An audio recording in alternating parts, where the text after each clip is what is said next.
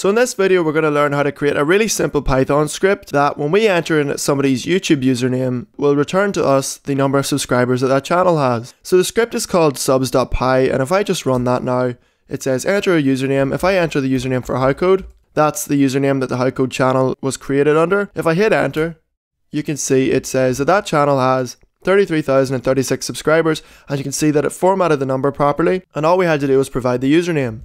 If I was to run it again and I was to type in PewDiePie and I hit enter, you can see it returns that he has 57 million subscribers, but it also formats the number properly, so it's a lot easier to read. So this is really easy to set up. So for this to work, we're going to use YouTube's data API. So to get it to work, we have to create an API key. And to do that, what we're going to do is we're going to go to console.developers.google.com/APIs. And we're going to create a credential. We're going to create an API key. And you can see that's just created a new key for me. Because I already have one, I'm just going to delete that one. And for this API key to work, what we have to do is we have to go to library, and we scroll down and we go to YouTube data API, and we have to enable that. So once we enable that and we generate our API key, we should be good to go. So here's the Python script. It's really simple. So we're not using an SDK or anything like that. We're just going to use Python to send a HTTP request to Google, and they're going to tell us the number of subscribers. So what we do is we import url_lib.request, and that's the library that lets us send requests. Then what we're going to do is we're going to import JSON. So the first thing we do is we tell the user to enter a username, and we use Python's input function to tell the user that to get input from the terminal and store the value that we type in the name variable. Then what we do is we store the API key in a variable, and then all we have to do is we use url_lib.request.url_open, and we pass the URL of Google's YouTube API. So what we do is we pass in this URL, and we pass in a special parameter called part, and we set that equal to statistics. That tells Google to return this section in the response, and this tells us the view count, the subscriber count, the video count, and stuff like that. So you can see we want the subscriber count. So after we've done that, what we do is we also say that we want to get the subscriber count for a particular user. So you can see it says for user name, and we pass in the username that we asked for at the beginning.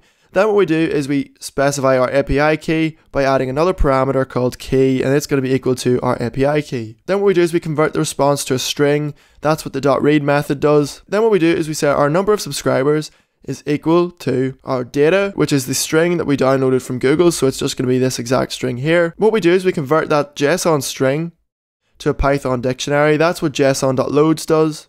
And that allows us to access it like we would a regular Python dictionary. So we can access the items element in the JSON just by using Python's array operator and accessing the data using the items key. So within items, you can see it's an array. You can see this square bracket here.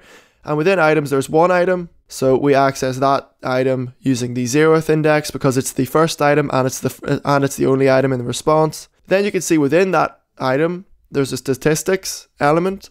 So we access that, and then within statistics, there's subscriber count, which we access just by using the word subscriber count. So once we've done that, the number of subscribers will be stored as a string in subs. And then what we do is we print it out. So we say whoever it is, howCode has a certain number of subscribers. Then we say the word subscribers, and we print out this emoji just because we can. So all this section does is we convert the subs to an integer, and then because it's an integer, we can format it using the .format method. All this format method does is it adds the commas into the number. So if it's 1,000, it's going to have 1,000, as opposed to if it was just one big long number. And that's all we have to do. So if I just run it one more time, you can see it says Creative Code has 33,036 subscribers. So that's it for this video. Don't forget to like, comment, favorite, and subscribe. Don't forget to follow us on Facebook, Twitter, and Reddit. The source code of this video will be on GitHub and a link in the description. But that's it for this video, and I'll see you next time.